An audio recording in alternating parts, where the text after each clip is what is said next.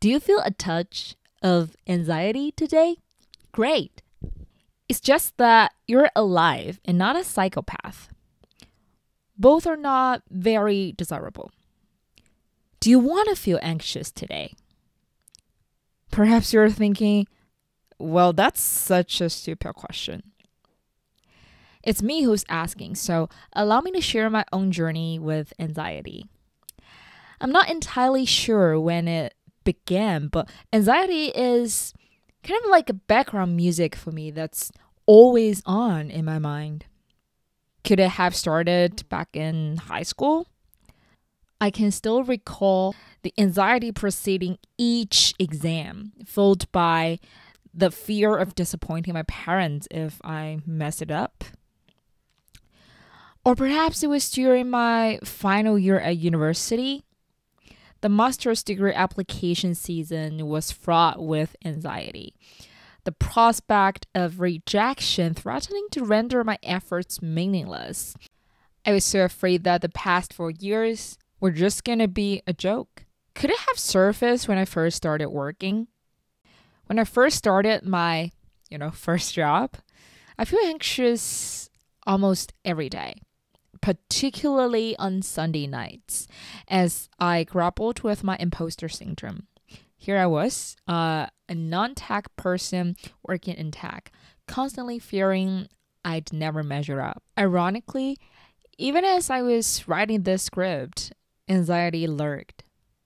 I was in a cafe when I wrote it, and I couldn't help but wanted to change seats to the one near the window, which has the excellent tunnel view and bask in today's beautiful sunshine, which is not very common in the UK. But all the seats were just occupied. I found myself glancing up every few seconds, ready to bounce on a vacant spot ASAP. So, anxiety. From the book Cognitive Awakening, it comes in 5 main flavors. First, completion anxiety. The hustle culture we're in today makes us feel like we have to always do something, achieve something. We set one after another deadlines. We write extensive to-do lists and resent ourselves at the end of the day if we don't cross off all the items. We crowd our Google calendars with all sorts of activities, from attending weekly meetings to scheduling bathroom breaks. Yes, I've done that. Second, positioning anxiety. Thanks to social media, we're led to believe that everyone else is having a blast, exotic vacations, the hottest girl/boyfriend, and fortunes made while still in their teens. We compare our 20-something lives to those in their 30s, gaze at the others' finish lines from our starting points, and begin to question, what the hell am I doing? The third type is decision anxiety. An abundance of options are paralyzing. As a famous ice cream or jam jar experiment, I don't remember the original experiment, illustrates, humans prefer certainty and simple solutions. People in their 20s often feel more anxious because they're confronted with so many opportunities, leading to overthinking rather than taking action. The fourth one, environmental anxiety. There are certain constraints in our family, job, or physical environment that we can't change despite our best efforts.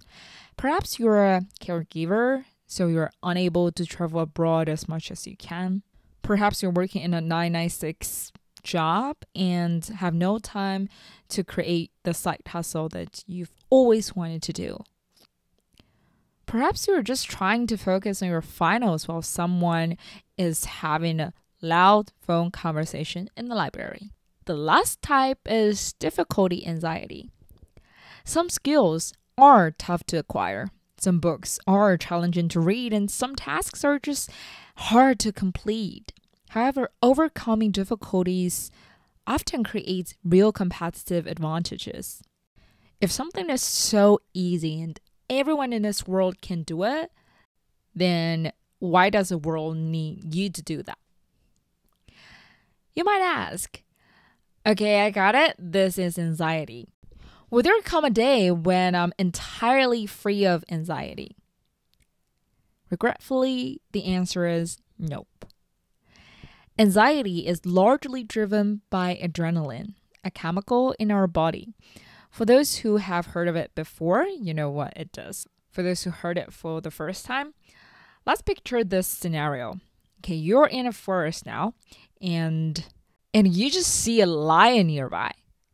Immediately, scenes from the movie where someone gets eaten by a monster flood your mind. You visualize the agony of being devoured.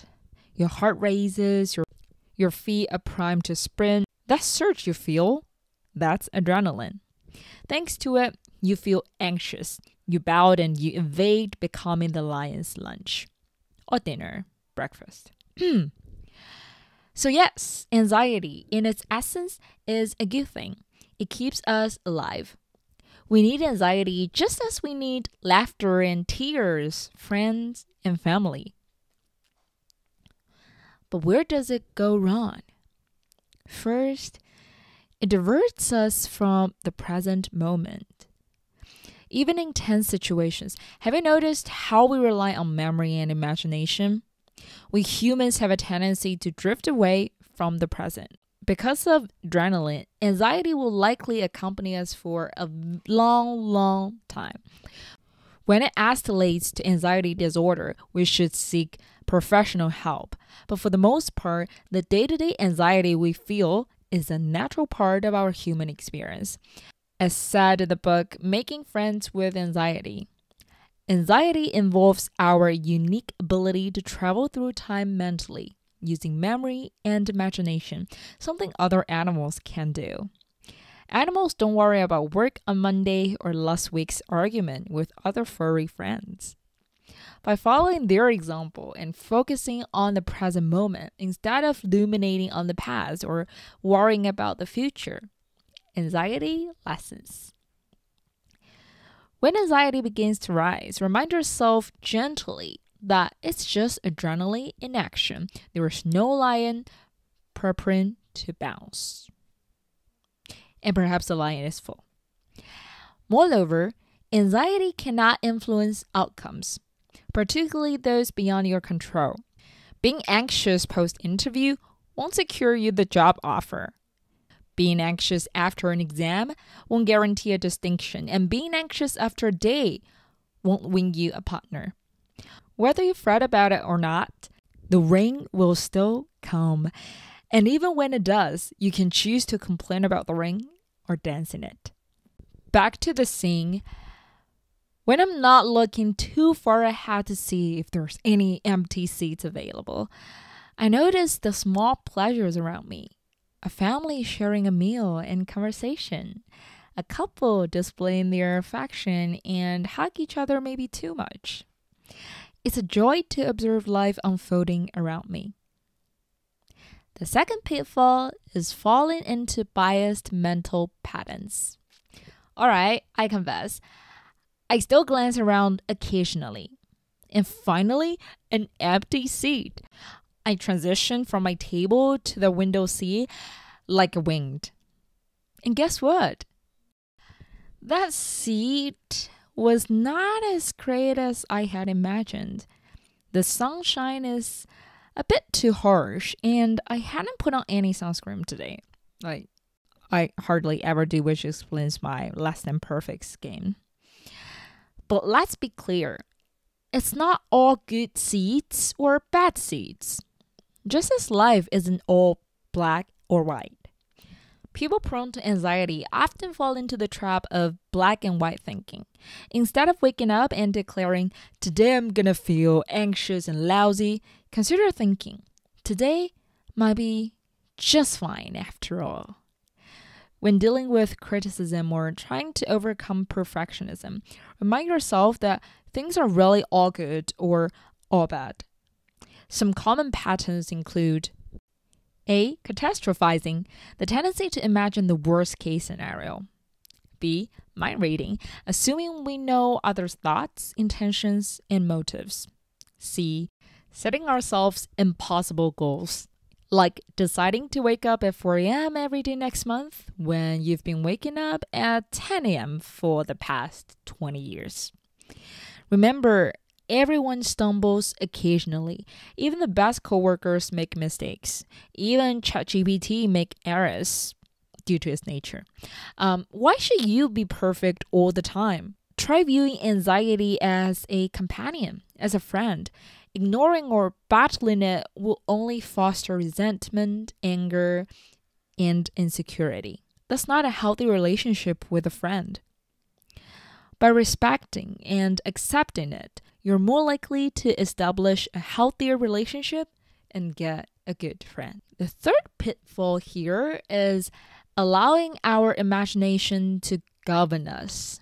As I continued writing the script, the sun dipped behind a building, and the sit I initially found disappointing turned out to be a pleasant spot. Irrespective of how anxious you feel about something, regardless of the outcome, things tend to work out fine in the end. Worrying doesn't relieve tomorrow of its sorrow. It empties today of its strength. The problem is not our imagination, but how we use it. Anxious people often imagine a grim future, not a bright one. Questions that you can ask yourselves are, is this worry helpful? Is this worry true? What's the worst possible outcome if it is true? Prioritizing your mental health and physical well-being is never something to feel guilty about. Ensuring your wellness is a part of being a responsible, self-sufficient adult. So, how can you do this? Through physical activities, creative pursuits, and socializing. Remember, nothing ventured, nothing gained. By changing how you approach your fears, you can manage your anxiety instead of letting it manage you. Just start, and you can always improve as you go along. Lastly, we often forget that the world is bigger than our worries. When I was so anxious about my master's application, doing volunteer work greatly helped me. When I accompanied homeless people, when I attended meetings to raise funds for these homeless families and distributed clothes on the street of Melbourne, I realized I'm part of something big, something beyond me, something meaningful. Remember that you're only a tiny part of this vast universe, and your worries are only a small part of you. Let's go back to the seed bottle the last time. As I prepared to leave the cafe, I realized that today still has plenty of hours left. Where I sat today is a minor part of my day and also an even smaller, trivial part of my life. Get out in the world. Do something for others. If you look at the Earth from space, you realize just how small you are and how small we are, and consequently, how insignificant your anxieties are. Your life is far bigger, richer, and more beautiful than that. Thank you for listening to today's episode. I'm Kitty as in Hello Kitty, and this is Questions in 20s, where we help each other go through the quarter-life crisis. If you like this type of content, please, follow this podcast, and I'll see you in the next episode.